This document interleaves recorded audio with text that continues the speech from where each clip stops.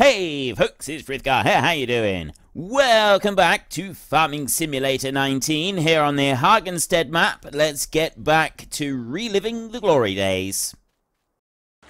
Or to grow grapes and olives. I would assume that you've got to sort of plant them and then it takes a while for them to grow and they don't just grow in a season. So if that's maybe you've got to do something special with fields to get them to grow. I really don't know. So that's going to be quite interesting finding out that on its own. And I've definitely not looked into that at all. And I got no intention of looking into that either. I don't want to know until I get on the map and I start playing it. So that's going to be quite good fun. And we've got all the new machinery that we can go and try out. And the likes of Stevie and some other modders, they tend to put out the small modifications on machines pretty quickly. And the great thing about those small modifications on machinery, even if some of them decide that they're not going to do that and they don't really want to play the game anymore, whatever, if that's how it is, there's going to be some mods turning up straight away. Which means, because I don't know how to create a mod from the base game. There is a way to do it, where you can take one of the machines and then you can turn it into a mod so that you can chop and change things, but I don't know how to do that. And I have tried a few times, but I have never been successful with it. So I wait for someone else to produce a mod, and then I can tweak the mod. So I can just wait for a few of the early mods to be released, and if it's a mod, it's perfect, because then I can go get into the XML file. I can even go into the Giants editor and change the appearance of it a bit, although I'm not very good with the Giants editor. I can change working widths and things like that, so I could change the slurry width on it on here, which you've got to do in Giants editor and not just in the XML file. That's quite a simple tweak. Changing the map itself is fairly, if it's basic stuff I can do it. You just need the map you need the Giants editor again. So I can sort of do some of these things. I just can't do all of them. Right, you are going to go over there, and we are going to go over this way. I tell you what, let's unload this one. So we want to transport position like this, and then we go Y like that, and then Y again, which unloads without, because I haven't moved them anywhere, and then Y again, which allows it to sort of just prepare itself for the transport position or whatever it does. And then these will come over here, and we can unload them. So with 22 getting onto the American map, I am fully expecting to do some crazy things.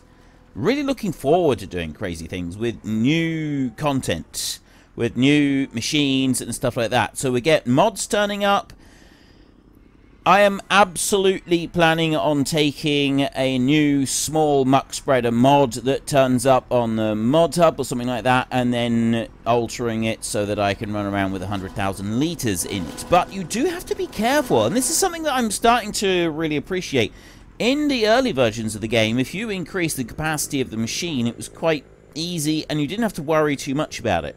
With this now, if I was to increase the capacity of that muck spreader over there to 200,000 litres, the weight of the machine would be so severe the tractor wouldn't be able to move it. So it does actually take into account the weight of the stuff on board as well, and I actually quite like that. It does give a little bit more of a challenge to altering the mods and sort of tweaking them to how I would like them to be. So that's something that I'm quite looking forward to, seeing what we can do, and I'm gonna push the limits of the game. That's what I like to do. I'm currently playing a game called Timberborn. It's only just been released. It's out on Steam. It's just come into early access. I know early access is not for everybody, but I'm already pushing the limits of that game and what it can do, and it's so much fun. I really like pushing what a game can produce. So, yeah, there'll be a hardcore series. That's almost certainly going to be on the Erlengrap map still, and I'll stay there until we've got something else. But I'm taking on board, as I said, a lot of the criticisms and that people have leveled at me due to what I've been doing on the map and so on, and valid criticisms. It's not just, you know, people complaining. They are valid criticisms, and I'm taking them on board, and I'm going to do something about them. This is why I like criticism, because you can't improve without it. If I don't know what I'm doing wrong, I can't do anything about it. And, okay, J has stopped working. Let's go back over and see helper J. You stay there a minute. And go to you. Right. He does work reasonably quickly, but we don't carry very much, do we? There is a tweak that I could do, and basically it tells you how fast you use up the stuff on here. If I set that down to like a quarter of what it does at the moment, then 20,000 litres would go a lot further. I'm not going to do that at the moment, though. I don't think we need to. We are... What are we doing? I'm trying to sort of... I've reduced the number of extra videos that I've got available at the moment. So I'm making videos for about the beginning of October. And I would guess we've got maybe 5 weeks left.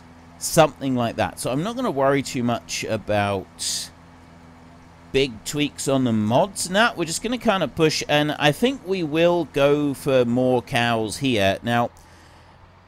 I modded... What did I mod? Did I mod... I'm not sure if I actually changed the map or if I... I think I changed something else. There was...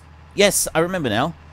There's a line of code that you've got to add in, and you can put it... You can literally put this line of code into any mod you want, and I think I did explain this already. There's a hard limit on the number of cows that you can have in a pen, and in order to be able to increase that hard limit to something higher, you've got to add in this line of code, and you can dump that into any mod you want. It doesn't matter what mod you put it in, so long as it's there on a mod somewhere, and then that will alter the hard limit on the number of cows you can have in a pen. So that's how we've managed to get this pen here with the ability to have a whole load more cows. And that's what I shall be... That's the kind of thing that I want to be doing in the next game as well. I want to push the limits of what the game can do. But for this one, I think we want to push more cows now. We've got plenty of land. We're doing all right with that. Oh, actually, no. I was going to go and hook that one up over there. That's why it's still running. We've got a nice big chunk of land over here. We've gone and expanded that out a bit. And we're going to want some more there, but I just don't know when we shall do that. So let's reverse you up on here like that. And pretty sure we cannot at the moment go and sell this because the barley is low. Yes, it is low. So you stay there a minute, and I will go to this one while that muck spreading is still going on. Baling is actually going to be done over the other side first. I was wondering if I should drive this tractor back. I think I will.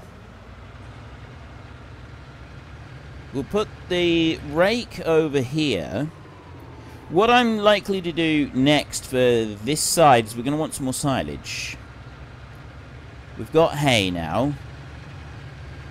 So I think a crop of silage, and yeah, I probably shouldn't go quite so fast around the corners with that one. And if we go and have a look in here, we've got 320,000 hay, and we've got 178,000 silage. So we want silage next. We'll be able to gather it up with that Krone over there. Although, I do wonder if we could do... No, we can't. Ooh! Right.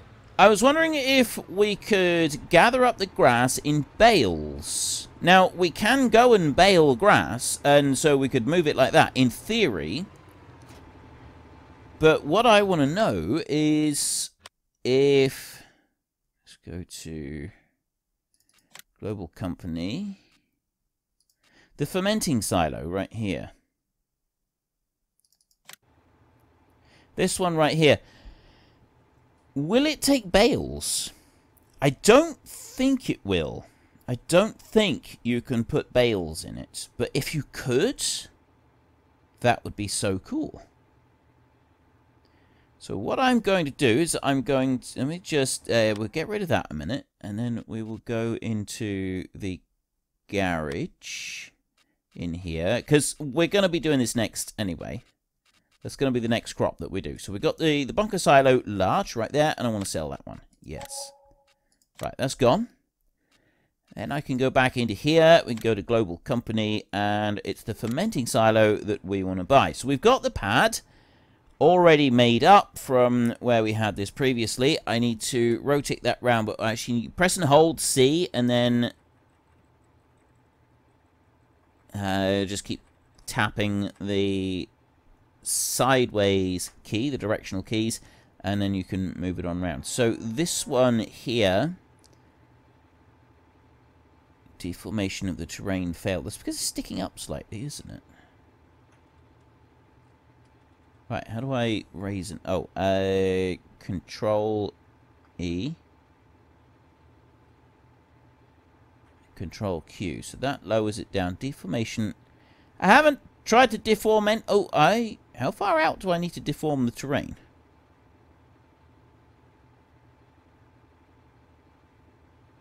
Huh.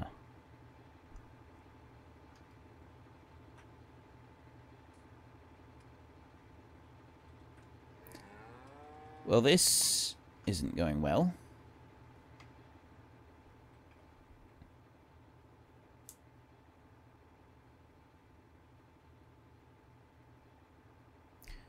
Why aren't you working? Have I got the place anywhere active? Right, let's climb out of here, and then we go there. So we've got a global company right there. If I go left, Control G, like this, we've got settings over this side. I've got the horse helper, I've got the show object info, and I've got activate extended placeable right there. So I've got that one on, which should allow me to go and put down this silage thing. Fermenting silo. Why can't... Huh. Oh. There, it doesn't like it.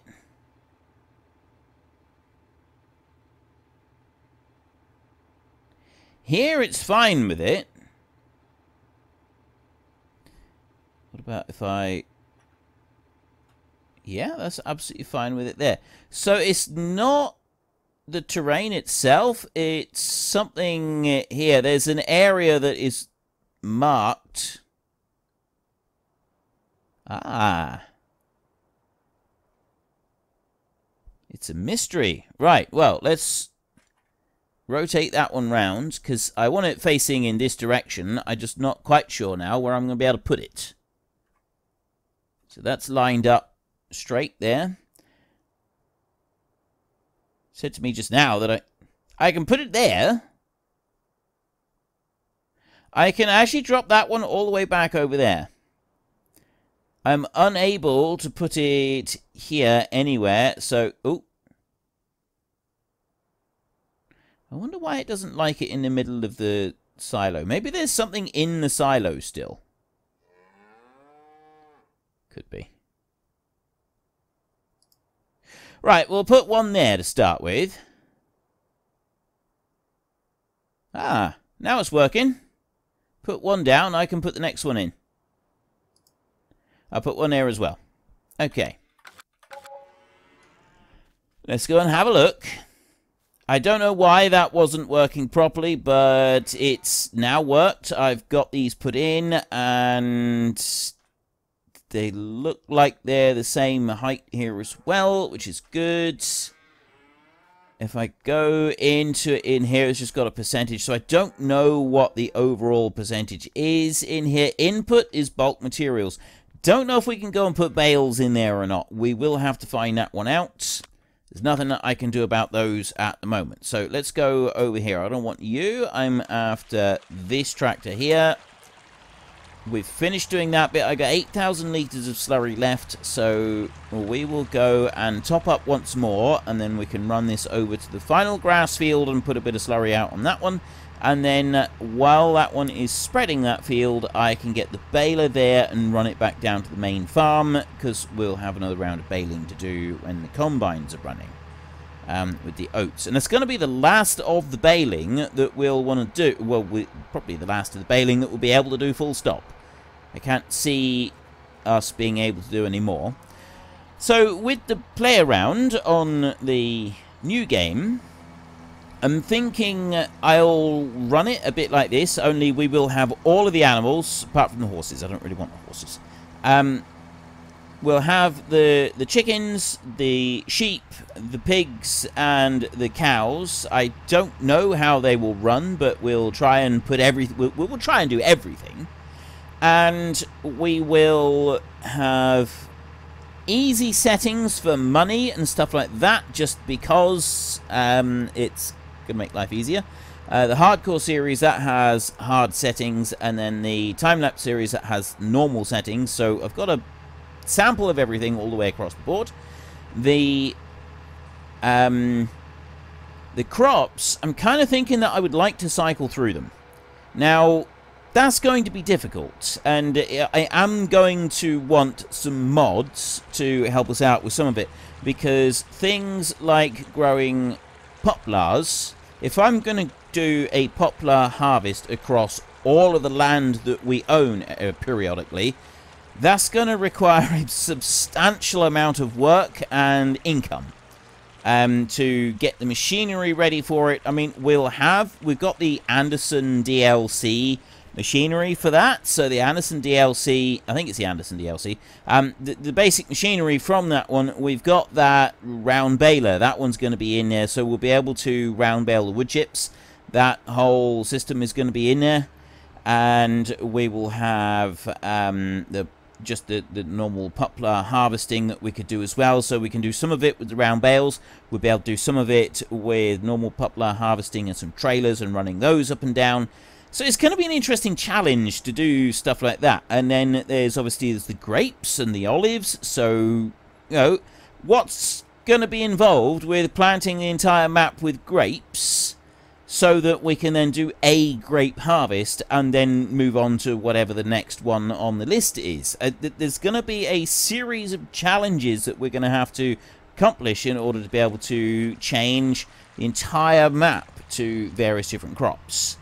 And I think that's going to be fun. That's going to be an enjoyable thing to go and do. So, nope, I'm not going to get bogged down on, oh, well, we can't really go and do it like this because that's not strictly realistic. I don't care. It's not realistic to have a baler that bales up 20,000 litre bales, but I'm doing it on this series, and I'm thoroughly enjoying myself doing it. So, yes, there'll be some people that won't want to see it. That's fine. There are other series I do that you can watch, or there are other YouTubers who do things slightly more realistically. I'll be sorry to see you go, but that's how it's going to be. Because, yeah, I've spent a lot of time and effort trying my hardest to please as many people as I can, and yeah, generally it doesn't end up working out very well for any of us. Like, I get burned out from the game, I don't like playing it, and yeah, and well, I don't want to do that. So I'm just going to do it how I want to do it. But I am really looking forward to this. Like, all the crops and stuff that I've been seeing, just the machinery, because I've really been working hard not to allow myself to see any of the stuff before I get the game. And I know that when I start releasing videos of FS22, if it's anything like the previous version, I'll be releasing videos probably a good week before it's launched.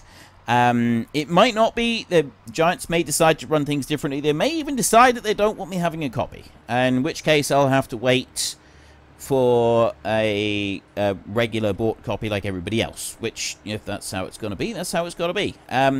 But I'm really, really hopeful that I will get an early copy, and I could be producing videos up to a week in advance, maybe more. I can't remember how far in advance I was doing it last time, and I'm going to be able to get stuck right in.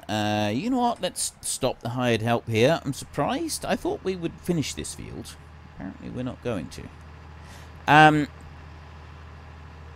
So being able to get started on it, I am genuinely looking forward to this, and with growing excitement every time I see the new list of machinery that's updated with the Friday fact sheets. There's more and more stuff being talked about and released, and it's just looking better and better all the time. And yeah, I think this is going to be great. I think it's going to be absolutely fantastic playing with all this stuff. It's going to be awesome. I don't know what I want to do first. This is the thing. There's the stone picking mechanism that I want to have a look at. There's small bales and the small bale collection equipment. At least I think it's small bale collection equipment from what I can see. That looks brilliant. Oops. I'm not picking up milk with this one, am I? I'm picking up slurry. Political promises. Over here. There. I like that. That was something that it was on a tanker in FS17. I had a tanker that when, depending on the liquid that you put inside it, the skin on the tanker changed, and it was really cool because, like, the milk, it had some really good artwork on it as well. You picked up milk and you had it wasn't just milk written on the side or a different color. You had some nice designs on it and on the back as well. So you went and picked up milk, you had one thing. If you put water in, it was another thing. If you picked up slurry, you just had this big slogan, political promises. And it's absolutely, I do get Uppsala has a Markstedt in particular, someone who comments on a lot of videos, always appreciated. He does mention this one every so often. It's one of his favourite episodes, he said. It was seeing that tanker for the first time was one of his favourite moments on my channel. And I really like it, and I was disappointed I didn't see a mod with it. I mean, there probably is a mod out there. I'm not particularly good at chasing down and hunting for mods all the time. But I would very much like to see that in FS22. I want a tanker early on that has political promises on it, that is emblazoned on the side whenever I'm handling slurry of any kind. In particular, I kind of like one maybe a little bit bigger than this. I mean, I suppose it doesn't have to be bigger than this, but a slurry spreader. If we could have a slurry spreader with political promises written on the side, then that could sort of be our go-to machine that we use all the time. And we can go and spread political promises on the fields on a regular basis. It's going to be awesome. It's going to be fantastic. I'd really like that. I mean, that's probably fairly unlikely, but that is one of my dreams for FS22, is that I get a vehicle, I get a slurry tanker that allows me to transport political promises. That would be amazing. Absolutely fantastic. Now, I'm actually thinking that we'll leave the baler up here because we want to run a test up here and see if we can dump green grass from bales into our silage fermenter. Now, I don't actually know if I can put hay in, but I can't do anything with the hay. So we'll keep this one up here, and then when the mowing starts, we can sort of make a start on that, and then bring you over here like this. You can stop there. Right. Yeah, if we can test one bale in the fermenter just to see if it will accept a bale. If it does, that means we can just bale up the silage. It will bale up the grass into bales, pick it up with the trailer, bring that over and dump it in, and that's say we can cut out that middleman over there of the Krone collection agency.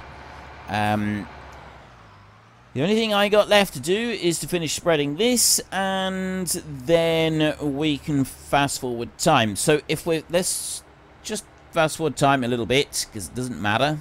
And we want to be watching the barley prices. The top barley price is 12.58. So that's 125, which basically means I want 1,125-ish for the minimum price that I'm willing to sell barley for, because within 10% of the highest price we've seen. That's my cutoff point. So, like oats, for example, 2,146.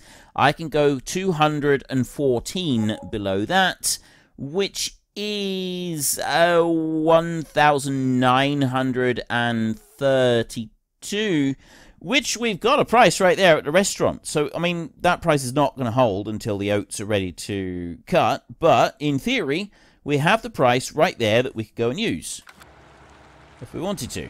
Okay, you're done. Helper G has completed their task. We will run this one back over to the yard. And this one can be parked up. And then we just got to wait for crops to grow. That's all we're waiting on now. Is we've got to spend a couple of days waiting for crops to grow. So I've got 53,000 euros at the moment. Is there anything I want to buy in particular? I don't think there is. In which case, we could just buy more cows. I could just spend that. I got 62,000. So what I'll do is, if I just wait now, I'll bring this one over here. Just going to park it up, roughly. Here we go. Right. You can stop there. I've put everything else away. It's all in the sheds. It's looking neat. Oh! I only have one combine. A second combine would be useful. That would probably help us along a little bit, but I'm still going to buy a few more cows. So let's just slow that down again to this, and then we'll go in here. So at the moment we have 118 out of 3,000 cows over here. We are brown and whites. Brown and white cows right there. I would like to buy 71,000 euros worth. So I'm just going to buy cows until I've got 71,000 euros spent down here. There we go. That's as many as I can get. So now have 144 cows. So we will confirm that. 65,000 in new livestock, and then I'm going to go into the map. I'm going to go home, and I'm going to sleep for the night. I'm going to go right there and get the longest possible sleep that I can. Bit cloudy overnight, that's fine, we don't worry about that. It's going to be very interesting playing the new version of Seasons as well. I'm quite looking forward to seeing how Seasons is going to work in the base. The whole thing is built into the base game, which is another thing that I'm really excited about. I'm really interested to see how they have worked it, how they've put Seasons into it. Okay, so that one's dropping. Oh, wow. 1,224 is just 1,258, so that's 34 below the highest price I've received. Right. It might start to drop. 10 o'clock is when I go and sell stuff. You know, it's not going to drop very rapidly between now and 10 o'clock, so we're going... Unfortunately, folks, that is all we have got time for today. A massive thank you to everybody who has earned their way into the Great Book of Names. To find out some more details about all the names coming past, please head into the description and click on the link to the Discord. It's a link to another video. The link is on the other video. Please also consider checking out the links there for Nitrado, who provide gaming servers for games like Farming Simulator, Minecraft, Ark, and several others. And there's also Fanatical, who will help support your gaming habit by providing you with cheap games and also giving me a small commission on anything that you buy using my link. If you've enjoyed this particular video, then please head down below and give us a like. And if you really enjoyed it, then please tell your friends all about me. Get them to come and watch as well. That would be awesome. And until next time, thank you very much for watching. This is Frithgar. Goodbye, and see you later.